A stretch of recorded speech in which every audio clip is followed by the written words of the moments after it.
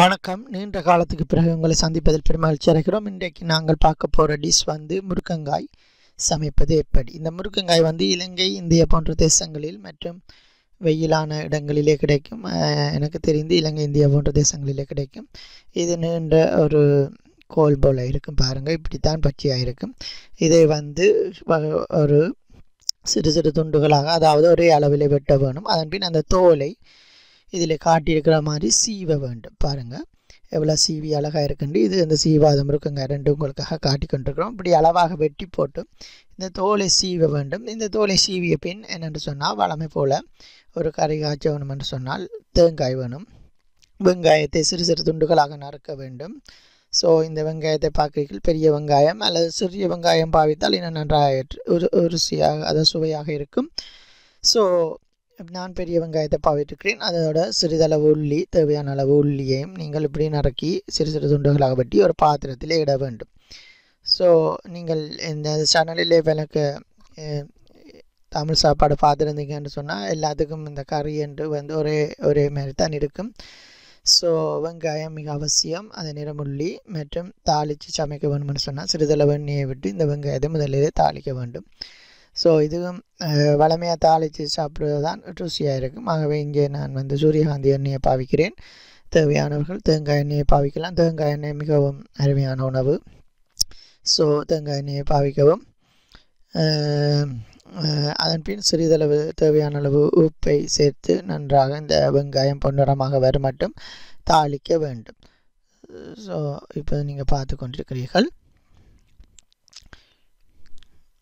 இடக்கிட நீங்கள் கலக்கி விடவும். இப்படியும் கலக்கலாம், ரெஸ்டாரண்ட்டில் கலக்கிற மாதிரி. இல்லைன்னு சொன்னால் ஒரு சிறிதளவு கரண்டி எடுத்து நீங்கள் கலக்கலாம். மற்றது அந்த நெருப்பை ஒரு அளவான நெருப்பாக இருக்கணும். என்றால் சிறிதளவு வெங்காயம் மெல்ல மெல்ல மாற்றா சூடேறி வரும். ஆக கீட்டாக வைத்தீங்கன்னா இதுனா அங்கே பக்கத்தில் நீங்கள் பாருங்கள், ஒரு கத்திரிக்காய் கறி காய்ச்சி கொண்டிருக்கிறோம். இந்த இது உங்களுக்கு முருக்கங்காய் கறி. சிறிதளவு வெந்தயத்தை நீங்கள் போடவும். பெரிய வெந்தயம், பெருஞ்சீரகம், வெந்தயம் இல்லை, பெருஞ்சீரகம், அதே நேரம் சின்ன சீரகம் மற்றும் கறிவேப்பிலை இருந்தால் கறிவேப்பிலையும் போடலாம், நல்ல வாசனையாகவும் இருக்கும். இது சின்ன சீரகம் பாருங்கள். மற்றது கிராம்பு அல்ல கருவாப்பட்டையில் இருந்தாலும் போடலாம். போட்டால் நல்ல வாசனையாக இருக்கும். பொதுவில் உங்களுக்கு தேவையென்றால் நீங்கள் போட்டுக்கொள்ளுங்க. இப்போது பாருங்கள், இந்த வெங்காயம் இதளவு இந்த ஒரு பொன்னிறமாக வந்திருப்பதை நீங்கள் கண்டு கொண்டிருக்கிறீர்கள். ஆகவே இனி என்ன செய்ய வேண்டும் என்று சொன்னால், இந்த பாருங்கள் கருவேப்பிலை இருக்குது. கருவேப்பிலையை நாங்கள் போடுகிறோம். நான் முதலே கருவேப்பிலையை போடணும்னு சொல்லியிருந்தேன். அப்படி போட்டால் கொஞ்சம் அது வெந்து கொஞ்சம் கருகி வந்துடும். அதனாலே கொஞ்சம் நல்லா வெங்காயம் பொன்னிறமாக வந்த பின் அதை போட்டுவீங்கன்னு சொன்னால் கொஞ்சம் சரியாக இருக்கும்.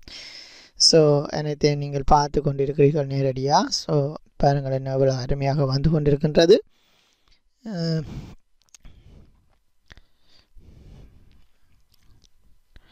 இப்போது நீங்கள் என்ன செய்ய வேண்டும் என்று சொல்லி சொன்னால், பாருங்கள் மேலே இருந்து உங்களுக்கு நேரடியாக எடுத்து கொண்டிருக்கிறோம். பாருங்கள் இப்போ இப்படி இடக்கிட கலக்கி விடவும் அல்லது கரண்டியாலையும் கலக்கலாம். நேரிலிருந்து ஒரு வியூவாக எடுக்க இவ்வளோ நல்லா இருக்குது. ஆனால் என்ன பிரச்சனைன்னு சொன்னால், கேமராவில் அந்த வெங்காய ஆவிகள் ஆவியாகிற நீராவி படுகிறதுனால சில வீடியோகள் எடுக்க முடியலை. இருந்தாலும் என்னால் முடிந்த அளவு உங்களுக்கு எடுத்திருக்கிறேன். இப்போது நீங்கள் இனி என்ன செய்யணும் என்று சொன்னால், வெங்காயம் எல்லாம் நன்றாக வதங்கி இருக்கின்றது. இந்த முருங்கங்காயை 2 துண்டுகளாக நடுவாலை சரிசமமாக 2ஆக வெட்ட வேணும். ஏனென்று சொல்லி சொன்னால், அப்போ தான் இந்த முருங்கங்காய் விரைவாக அவியக்கூடியதாக இருக்கும். அப்படியே போட்டால் அவிய நீண்ட நேரம் எடுக்கும். ஆகவே நாங்கள் நீண்ட நேரம் சமைக்க வேண்டி ஏற்படும். ஆகவே தான் நாங்கள் நடுவால் 2ஆக வெட்டி கொண்டிருக்கின்றோம். ஸோ இப்போது பாருங்கள், எல்லாத்தையும் சரி நடுவை 2ஆக வெட்ட வேண்டும். இப்போ நீங்கள் படத்தில் பார்த்து கொண்டிருக்கிறீர்கள். அப்படின்னு சரி நடுவில் 2ஆக வெட்டுவதுண்டு. அப்படியே நீங்கள் வெட்டி எடுக்க வேணும். ஸோ பாருங்க, இதே நேரம் பாருங்கள், இந்த வெங்காயம் பதங்கி இந்த கரைகளை பொன்னிறமாக கொண்டிருக்கு. பாருங்கள், இந்த பாருங்கள், இந்த கரை பக்கம் அதாவது அந்த சுத்த விலை இருக்கிற கரையிலே பொன்னிறமாய் கொண்டிருக்கின்றது. இனி இப்படி வெட்டிய முருங்கங்காயை இந்த தாளித்த இதுக்குள்ளே சேர்த்து நீங்கள் நன்றாக கலக்கவும். ஒரு கரண்டியால் அல்லது கலக்கலாம். ஸோ தாளித்த இதை போட்டு கலக்கும். மற்ற தேவையான அளவு உப்பு சேர்த்துக்கொள்ளும். உங்களது சுவைக்கு, உங்களது நாம சுவைக்கேற்ற மாதிரி உப்பை சேர்த்துக்கொள்ளவும். கவனிக்கவும். கூட உப்பை போட்டுறார்கள், ஏனால் உப்பில்லா பண்ட குப்பையில் என்று சொல்வார்கள். அதுக்காக கூட உப்பு சேர்த்தாலும் குப்பையில் தான் என்று சொன்னால் சாப்பிட முடியாது.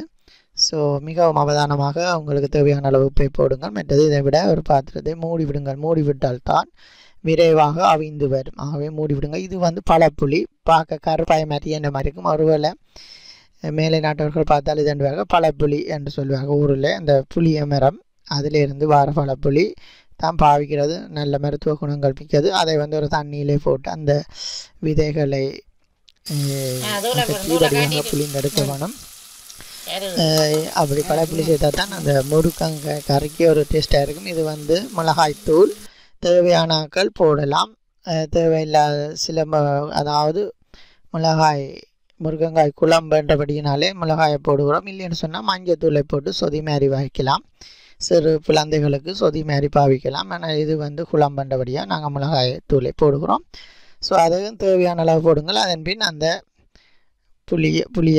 புளியை வந்து நீங்கள் அது இந்த பாருங்க, அந்த புளியங்கோதுகள் தெரியுது, அதை நீங்கள் சேர்த்து கொள்ளுங்க. அதன் பின் எல்லாத்தையும் நன்றாக கிளக்க. இவ்வளோதான் விஷயம். இனி வந்து நன்றாக கிளக்கி விட்டு பால் சேர்க்க வேணும், தேங்காய் பால். ஸோ தேங்காய் பாலை சேர்த்த பின் நன்றாக மூடிவிட்டு அவிய விடால் சரியாக இருக்கும். பாருங்கள் என்ன அழகாக சேர்ந்துருக்கிறது. எல்லாம் நல்ல சிவப்பாக வந்திருக்கிறது. பாருங்கள் அந்த முருங்கங்காய் வந்து நல்ல பச்சையாக வந்திருக்கு. நல்ல கமக்கமாண்ட ஆவியும் வருது. இந்த வாசனையும் சும்மா மூக்கை தான் துளைக்குது. இந்த பிறகு தேவையான அளவு தண்ணியை சேர்த்து அதன் பின் பாலை, அதாவது தேங்காய் பாலை சேர்க்க வேண்டும். இப்போவே ரொம்ப வாசனையாக தான் இருக்குது. சரி, பரவாயில்ல. இப்படி ஒரு யூடியூப்பில் வந்து சமையல் பார்க்கக்கூடியா இருக்குது, சவுண்டு கேட்கக்கூடியா இருக்குது, வாசனை நுகரக்கூடிய மாதிரி எதுவும் கண்டுபிடிச்சாங்கன்னா கொஞ்சம் நல்லா தான் இருக்கும். சரி, பரவாயில்ல. இதில் வந்து உப்பு கொஞ்சம் காணாதபடியாக மீண்டும் சேர்க்கிறோம். நீங்கள் வந்து டெஸ்ட் பண்ணி பார்க்கலாம். ஒரு கரண்டியில் விடுது. மற்ற அந்த புளியை திருப்பி வடிவாக சேர்க்கிறோம். அதன் பின் பாருங்கோ, தேங்காய் பாலும் விட்டோன்னா இப்போ என்ன மாதிரி சுரந்து நல்லா அவிந்து பாருங்கோ எல்லாம் நுரையாக வந்து இருக்குது. பார்க்க நல்ல சுவத்தை இதாக இருக்குது. அந்த பாருங்கோ தாளித்து போட்ட வெங்காயத்து அப்படி நடுவில் தெரிகிறது. இன்னும் கொஞ்சம் முருங்கங்காய் அவிய கிடக்கு. அதன் மீன் இந்த பாருங்கோ தேங்காய் பால் சேர்க்கிறோம். இந்த பாருங்க இப்போ பால் ரெடிமேடாக பெட்டியில் விற்கிது. ஸோ அதை நாங்கள் சேர்க்கிறோம்.